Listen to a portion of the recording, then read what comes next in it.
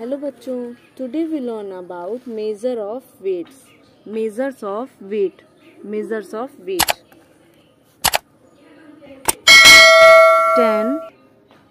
10 milli 10 milligram 10 milligram equal to 1 centigram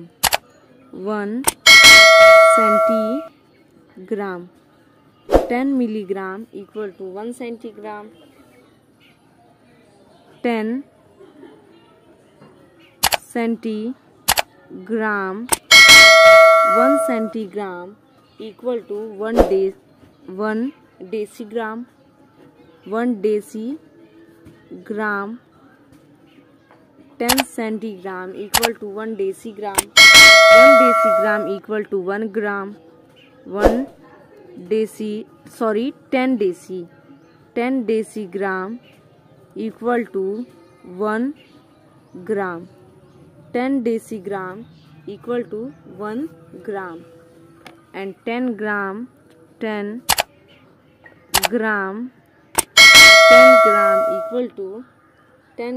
equal to 1 decagram 1 decagram 1 decagram 10 decagram 10 decagram 10 decagram 10 decagram equal to 1 hectogram 1 hectogram 10 decagram equal to 1 hectogram and 1 hectogram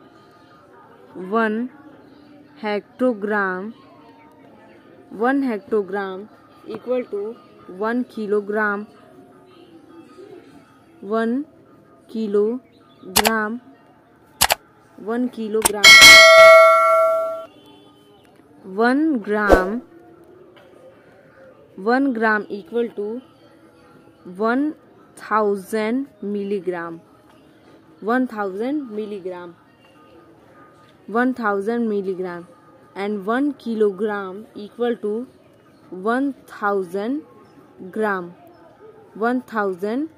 gram 1 gram equal to 1000 milligram 1 kilogram equal to 1000 gram 100 kilogram equal to 1 quintal 1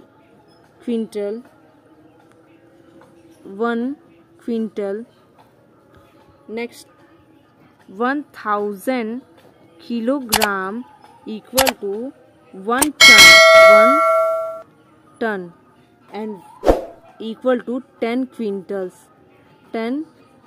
quintals starting से देखेंगे 1 milligram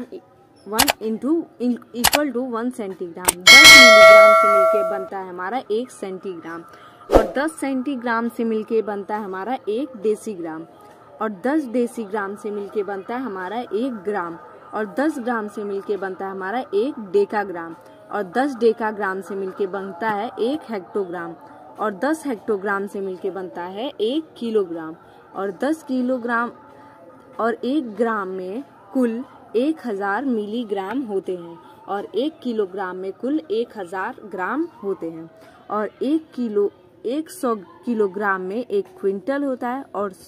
1000 kilogram में 1 ton equal to जो होता है हमारे 10 quintal के बराबर। जो हमारा 1 टन होता है वो हमारा कुल 10 क्विंटल के बराबर होता है। तो ये हो गया हमारा measure of weight. Thank you.